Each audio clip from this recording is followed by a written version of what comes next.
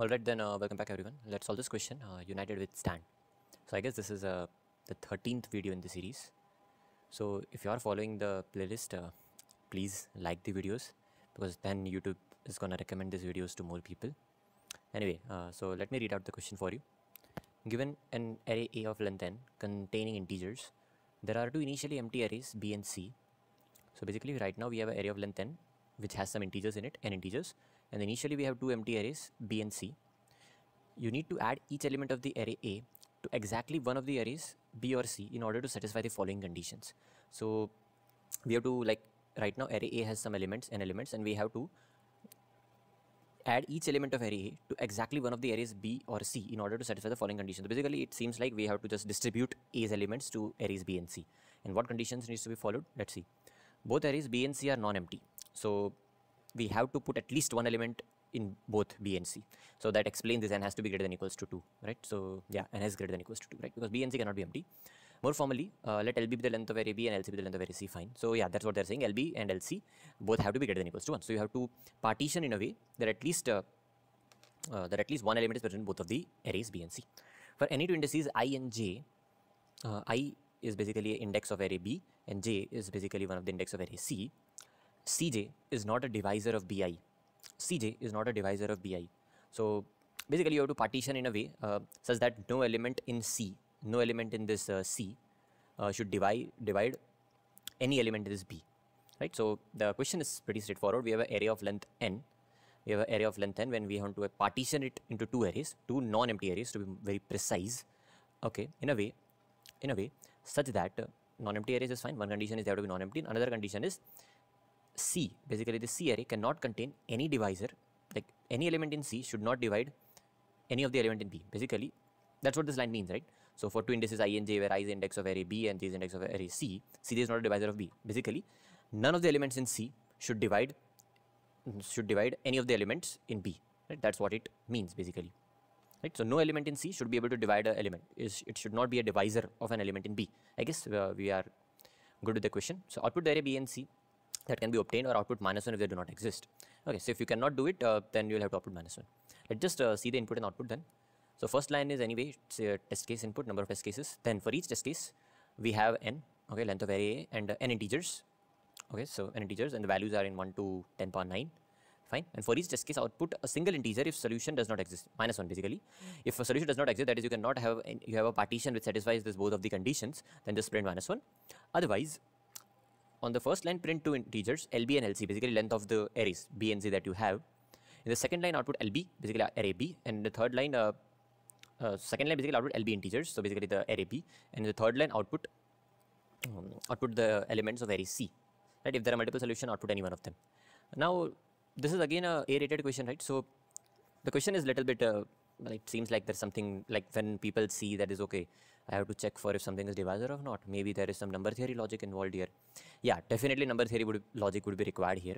But since it is a A-rated question, you can safely assume that not a complicated number theory logic would be required. Anyway, so let's make some observations one by one and see. So let's just think of cases when we are definitely sure that solution does not exist. What are those cases? Like one case, like when does a solution does not exist? When you cannot satisfy both of these conditions, right? So if all the elements are equal, you can never have this partition. Why? Because like all the elements are equal, right? So no matter what partition you do, there will be an element in, basically since all elements are equal, let's say these are 2 to 2, right? So no matter what partition I do, a 2 always divides 2, right? An element always divides itself. So you cannot have an array C such that it doesn't divide any other element. It doesn't divide an element in B, right? So no matter how you construct C, you will always divide an element in B. But our question asks us that C should be constructed in a way that it should not divide any element in B. So if all the elements are equal, definitely solution is not possible. So here you can see, if all elements are equal, solution is not possible.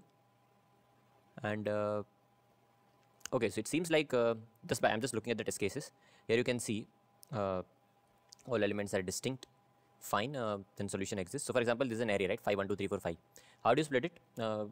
Maybe I can just do something like this, right? So what they have said, they have taken 1, 3, 5 for the array B, 1, 3, 5 for the array B, yeah, 1, 3 for the array B, and 2, 4 for array C. and elements 2 and 4 do not divide. So basically, yeah, of course, any element here does not divide any element here, right? The elements 2 and 4 do not divide 1, 2, 3, and 5. So this is the question. Now, this is one of the questions where looking at the sample cases, you might try to think a lot more than you should. But let's go to the iPad and try to make little more sense out of this question. Let's try to get some sense of this question. So what this question is basically saying is we have an array A. We have an array A, and we want to partition it into two arrays. We want to actually partition it into two arrays, B and C, such that no element in this C should be a divisor of B. Now, this is this line, right? Cj is not a divisor of B. This is the line that we are concerned here. Now, what does it mean when I say some number A is a divisor of B? Some number A is a divisor of B. For example, 2 is a divisor of 4, right? 3 is a divisor of 6, right? For example, 5 is a divisor of 10.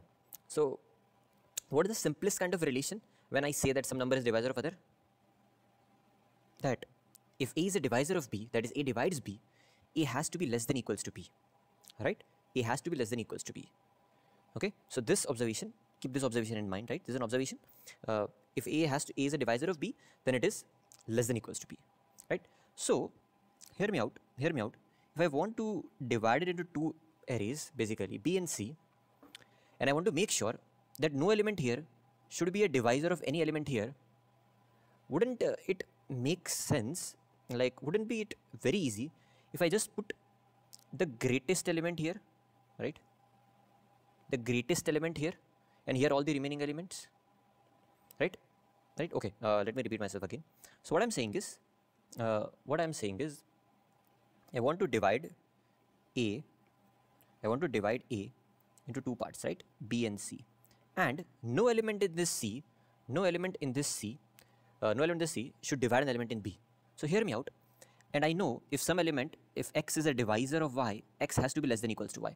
If I have to make sure that this inequality doesn't hold, what I can simply do is just put the greatest element here, right? Put the greatest element here, and all the remaining elements here. Right? So if you just put the greatest element in this C, you're always sure that all the elements in C are greater than all the elements in B, so they can never be divisor of B, right? So no element in C cannot be divisor of B, right? Of course, like if all elements are equal anyway, so one case we've already figured out, if all elements are equal, then anyway you'll have to print -1, you have no option. But I'm just considering the case when all elements are not equal.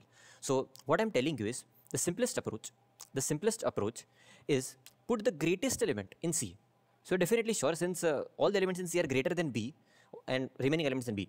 Now since you are sure all the elements in this C are always greater than all the elements in this guy, this equality will never hold. And if this equality never hold, definitely no element in C can be a divisor of B. So that is the question basically. The question is done and dusted here. So, right, you just put the greatest element, like it depends, right? If a greatest element can occur more than one number of times, right? Because the elements are not distinct. So put all the greatest elements in this C guy, and all the remaining elements in B. Or other way around, you can think like put the smallest element here, put this smallest element in B, and all the remaining. This is one and the same thing, right? Right? This is one and the same thing. Again, this is the case when all elements are not equal, okay? If all elements are equal, then anyway we cannot do anything. If all elements are not equal, what you can do is, you have two options. Either put the greatest element in C, and remaining in B, or put the smallest element in B and all the remaining in C. And why is that? It didn't come out of nowhere, because if some element has to be a divisor of other element, it has to be smaller than equals to that element.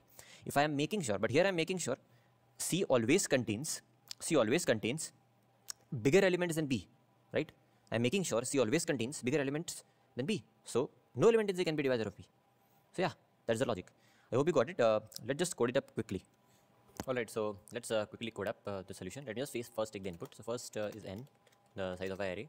Then we have the array itself, array of n, for n I equals to 0, I less than n, I plus plus. So this I guess you all are familiar with. I guess I've been doing this again and again in past 12 odd videos, so I don't need to explain this code to you now. So here's the pseudocode that I have written. If all elements are same, just print -1. Otherwise, if at least two elements are there, just make sure C always has elements greater than B. In that case, no element in C can be a divisor of an element in B. right? So just put all the smallest element, basically all the basically since the elements cannot be distinct, for example, here you can see there can be one more 2 here, right? There can be one more 2 here. So just put all the smallest element in B and all the remaining elements in C. This will make sure that C always has elements greater than B, right? So let's quickly do it. So how are you going to do it? Basically, what do we need here? Like, how do you decide what data structure you are going to use? So you need to actually keep also track of how many times an element is occurring. So that clearly gives an idea. Maybe you have to use a map here, right? So I'll just use a map here and quickly generate the frequency map. Auto A ARR MP of A plus plus. Okay, so we have created a map now. Now, first things first, if all elements are same, that mp.size will be equals to 1, right? So basically this is a case where all elements are same. Here we cannot have any partition. We'll just print -1. We'll print -1 followed by new line. Else, what you can do is, you can just put the smallest element in B, right? So what is that element first? That is basically like, since you know, in map, elements are stored in sorted manner. So I hope you know this. So map is sorted by keys, by the way. Map is sorted by keys. So this is one more reason why I use map and not just unordered map.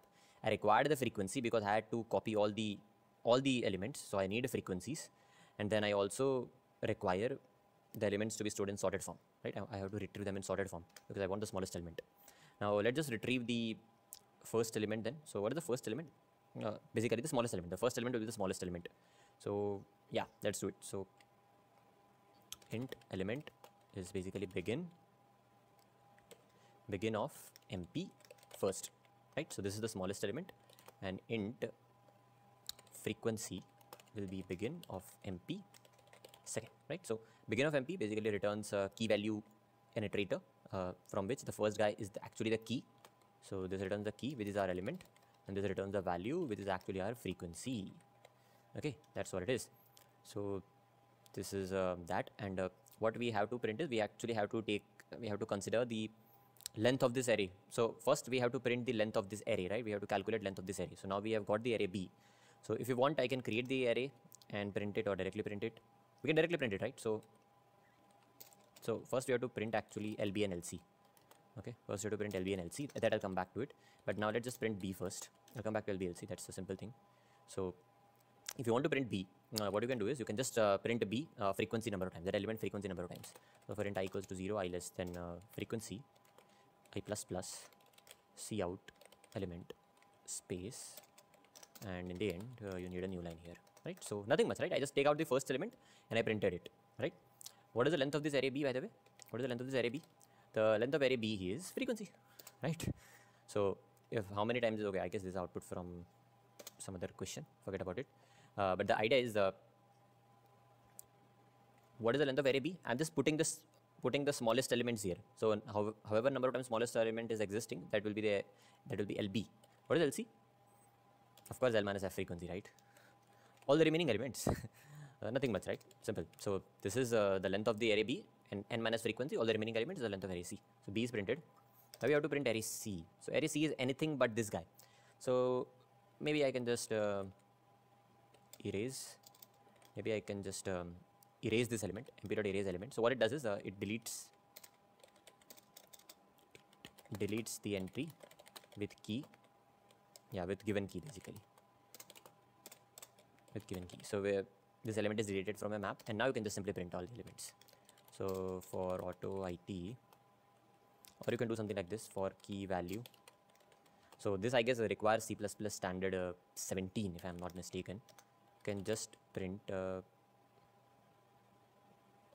you have to actually print this key value number of times, right? So okay, let me be more specific. Element frequency, I have to print all the remaining elements, but you have to maintain the count, right? If an element is occurring two times, you have to print it 2 times. Element is occurring 3 times, you have to print it 3 times. So now for int I equals to 0, I less than frequency, I plus plus, you print this element after space, and then just simply new line, right? So I hope you know what I'm doing. So for all the remaining elements also, there may be some duplicate elements. So go through the map, and for a given element, print all of its occurrences, right? You have to print all the remaining elements. Fine, cool. So that's that. Am I missing anything? Let me just quickly confirm. So this is the input, no issues here. I created a frequency map. If array size is 1, like if unique elements is 1, we can just simply print -1 and get away with it. Otherwise, it's always possible. Take the smallest element. So this is the smallest element and its frequency. smallest element in frequency is basically our B. And what is C? All the remaining elements. I'm just erasing that element and all the remaining elements I'm printing it. And this is just length. Like the frequency of the smallest element will be LB and n minus frequency will be LC. I guess this is right. Let me just quickly run it and see if it works. It is it seems okay. So first case it's -1. It is supposed to be -1. And for rest all the cases it should be working. Let's just see one of the cases. For example, this second last test case. Okay, so I have to print space between them. Right, I'm not printing space between them. That was one thing. Yeah, now it works. So second last test case, if you want to see 2 and 3 or 7, right? So basically 2 and 5. So we have taken the I'm talking about this test case, by the way, guys. So 7 elements. So I'll just take the smallest guys 1 and 1 in one array, 1 1 1 array on all the remaining elements in the remaining array. Basically this is C, this is B. So this seems to be working. Let me just quickly submit it and see. Yeah, maybe there's some issue right now going on, but I'm pretty sure this should work. I guess there is I guess system testing going on for some last contest. Because of it, it is showing in queue. Let me just see my submission in the previous case, so I just have to be sure. What did I do it? Yeah, almost similar, right?